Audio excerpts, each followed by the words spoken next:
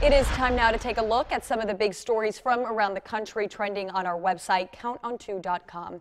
The Supreme Court has decided to block a question about citizenship from the 2020 census. The nation's highest court ruled against adding the question for the first time since 1950. Data from the census is used to allocate congressional seats and tribute billions of federal dollars to state and local municipalities. An Alabama woman has been indicted in the shooting death of her unborn baby. Police say she was 5 months pregnant when she attacked someone back in December. Both women were reportedly fighting over the unborn baby's father. One of the women shot the pregnant woman in the stomach during that argument. The baby did not survive. A grand jury has indicted the mother on manslaughter. As for the other woman, she was originally charged with murder, but those charges have since been dropped. Fisher-Price is recalling the incline sleeping accessory, including with its ultra-light day and night play yards due to safety concerns.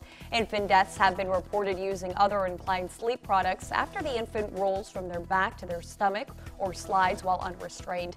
The incline sleeper accessory is the only portion of the product that's being recalled. You should stop using the accessory and contact Fisher-Price for a refund or a voucher. Pier 1 Imports is increasing the number of stores expected to shut down this year. The home goods store says it will close 57 stores in the fiscal year. The company said as many as 145 stores could close as part of its 15% cut. Today, the company's CEO says more Pier 1 stores could follow.